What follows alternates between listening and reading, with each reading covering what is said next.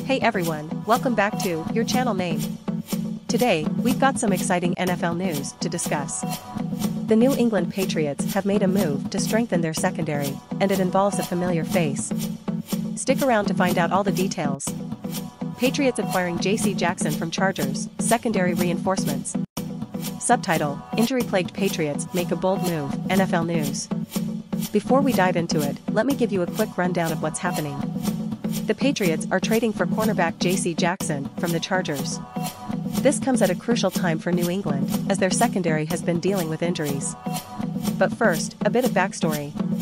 J.C. Jackson, an undrafted free agent in 2018, made quite a name for himself in New England. In 2021, he led the NFL in passes defended and earned himself a Pro Bowl nod.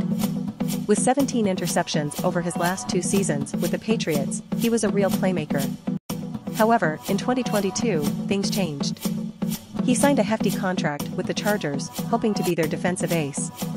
Unfortunately, it didn't go as planned. Jackson struggled, faced injuries, and even got benched. His season ended early due to a patellar tendon tear.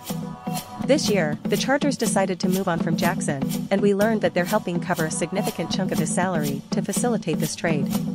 In return, the Patriots will be sending their 2025 6th and 7th round selections to Los Angeles. Now, here's where the Patriots' current situation comes into play.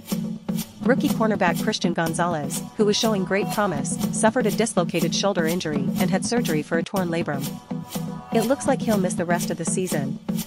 With Gonzalez sidelined, the Patriots are hoping that bringing back J.C. Jackson can help stabilize their secondary.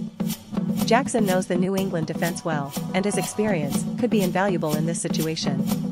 So, there you have it, the Patriots making a move to reinforce their secondary by bringing back J.C. Jackson. Will this change turn their season around? Let us know your thoughts in the comments below, and don't forget to like and subscribe for more NFL updates. Thanks for tuning into your channel name, and we'll catch you in the next one.